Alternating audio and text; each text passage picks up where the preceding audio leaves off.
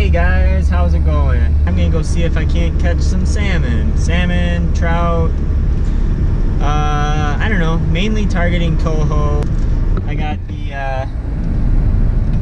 orange Dodgers on, and I got the green and blue peanut flies on. And typically coho bite that. 4:15 on Sunday night, and I figured I'd get out for a couple hours quick, see if the fish are biting. It's pretty warm out. It's probably like 63 degrees, so I figured I'd give it a shot, see what's happening.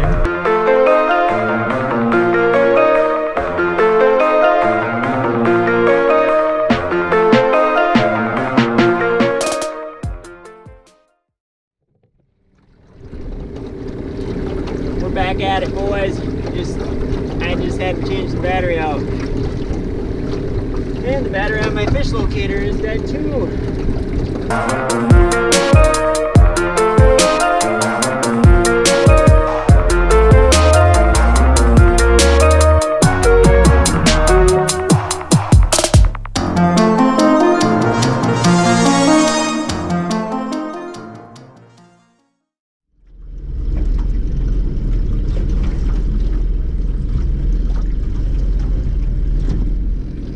I feel like that one might be hitting the bottom. I'm not sure. I'm gonna check it.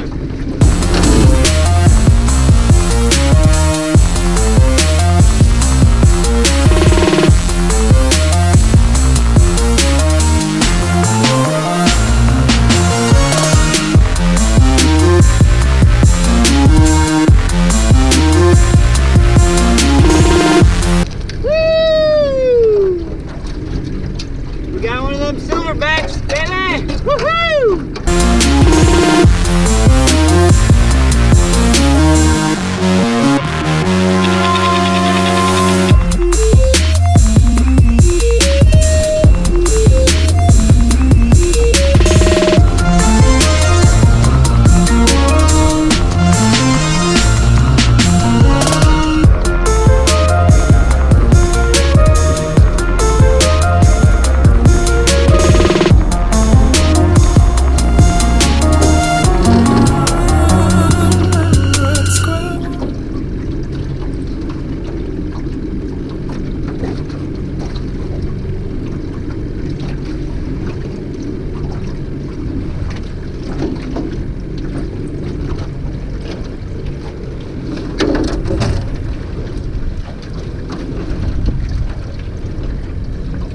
Popping off, baby!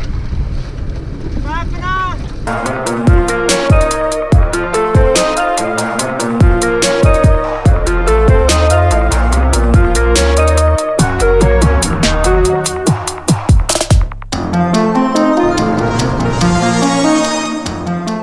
Woo!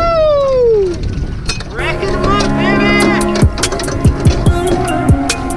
Jesus! We went too long. Can't be stopped out here. Square one.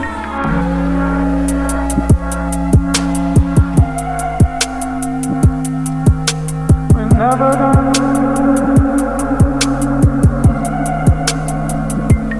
We're at square one.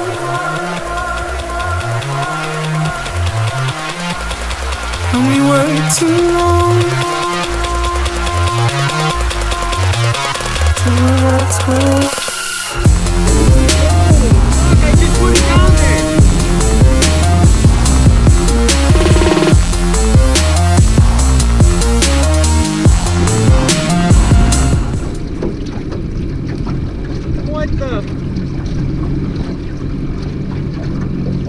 I am not sure what is happening right now.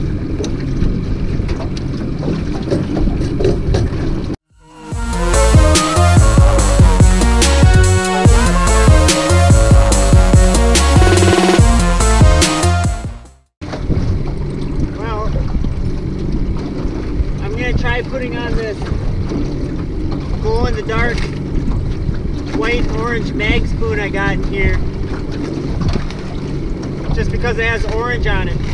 Shit!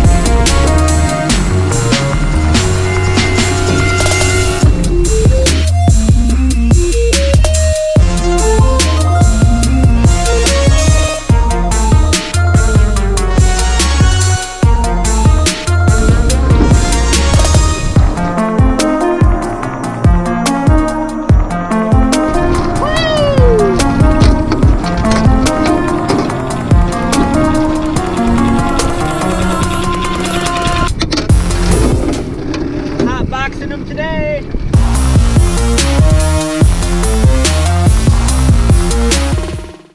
All right, we got 45 line on counter, 25 line on counter, and 40 line on counter. Still going around 2.3, 2.4 miles per hour. I just got this new GoPro Hero 5 Black, so I have no clue what type of sound it has on it yet, how well it is at picking up sound. So I very well could be just yelling at you guys this entire video. But the engine is loud back here, so it makes me want to talk louder because I think you guys can't hear me. I guess we'll find out. The thing is with these Cohos and catching them on the flasher fly or the Dodger peanut fly combo is that usually Coho are smaller, so when they're swimming their head shakes a lot more, which it makes it easier for them to spit the hook. You kind of just want to crank them in as fast as you can, give them the least amount of time to spit the hook. And another problem with these peanut flies is, well, one, there are 3 hooks, but the hooks are pretty small. The flies are pretty small, so the hook doesn't hook them very well. And then 2, if you do hook them, using the fly and the dipsy diver both put a lot of weight on the line, and so if the fish is swimming forward or if it's flopping around, lots of times there'll be a lot of slack line in between the dipsy, the Dodger, and the fly, which takes the pressure off the hook, and it's easier for the fish to spit the hook. So you want to keep as much pressure on them as you can and reel them in fairly fast so they don't have much time to sit there and flop around, because that's all they do is flop around. And once you get them in the boat, as you can see, it's a big mess.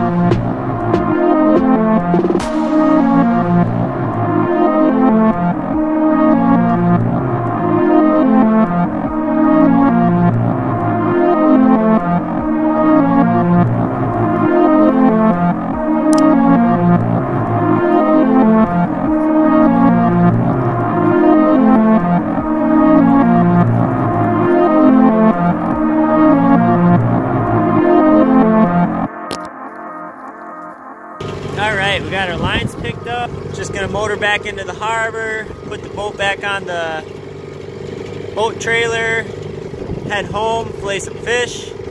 Nice night on the water when you're in the harbor and it's calm. If you did enjoy the video, please give me a like, subscribe. It really helps. It helps people find the video. It puts it up in the search list, and it shows that there's more activity going on with the video. People like the video, so it helps people find the video. And if you enjoyed it, hopefully they'll enjoy it. And bring our fish in. Got our nice makeshift stringer here.